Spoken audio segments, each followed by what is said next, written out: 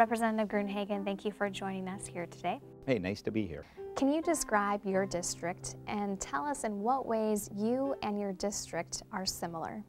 Well, my district's 18B. It's a rural, generally small town district. It's about 55, 60 miles southwest of Minneapolis, St. Paul on Highway 212. That brings you to McLeod County, and then Sibley County is the other one I also represent.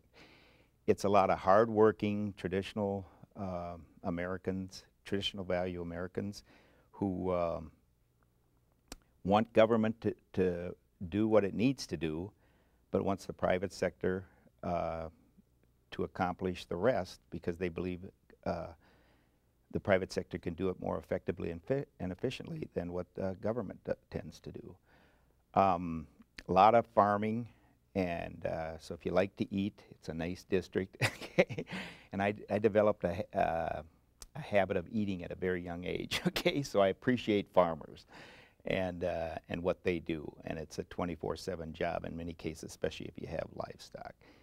So a lot of traditional, a lot of good, strong public schools. I was on a school board member for 16 years at my local school district. A lot of good teachers, good public employees, trying to do the best they can to create a better society for the current citizens and our children's future. What is your occupation outside the legislature? I started in the insurance industry as a sales agent back in 1978, February 1st, my birth date.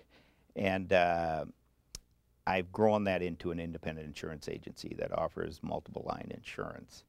So I have several agents that work for me along with a couple of secretaries. And I'm located in Glencoe, Minnesota. What legislation have you worked on in the past that you are most proud of? Well, I've worked on a number of bills in healthcare. I'm a strong opponent of Obamacare and the Unaffordable Care Act, or the, some people try to call it the Affordable Care Act.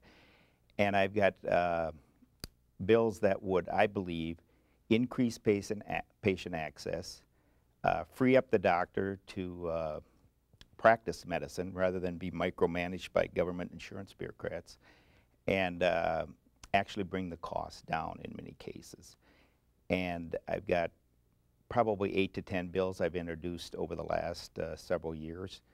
And I'd like to see more of them go forward. And I think when the majority of citizens in our state get a true understanding of the negative ramifications of the Obamacare, I think you're going to see from all political stripes, Democrat, Independent, and Republican, a strong rejection of that approach, centralized government planning with huge government bureaucracies funded by tax dollars, and reduced reimbursement to doctors and hospitals, along with micromanaging of the doctor-patient relationship. So I want to continue that. It was one of my main themes in running for election, and I hope to see some of those bills eventually enacted. Now, healthcare is a very complicated area. It's difficult to bring change, so it does take time. But I am very committed to bringing some of those bills and those perspectives to the healthcare industry. What is the most difficult aspect of being a legislator? I think in today's communication technology world, I mean, you can get 100 to 250 emails sometimes a day, okay? And I'm a legislator that doesn't delegate that to someone else. I try to go through every email myself, and it is a big commitment on a daily basis. But I like to do it because I like to respond to people directly as much as possible. If it's a technical question, of course, you have your backup research people here at the legislature to help you out to give a proper response. But I like helping people who are experiencing difficulties with government. And when I was a school board member for 16 years, one of the reasons I kept getting elected is because I tried to respond to people regardless of whether I agreed or disagreed, if they had a problem or a difficulty with the school district, and I tried to do it in a respectful, cooperative manner that would hopefully bring resolution to some of the problems. Of course, there are times where you can't solve the problem, and the answer happens to be no. Well, that brings us to the end of our questions. Is there anything else you'd like to add?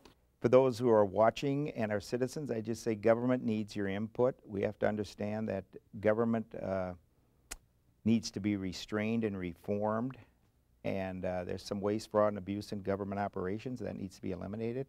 And as we restrain, reform, and make government more effective and efficient, rather than just keep raising taxes and adding more money to the system, all of us, whether seniors or poor or whatever, will have a better chance to improve our lives in the private sector.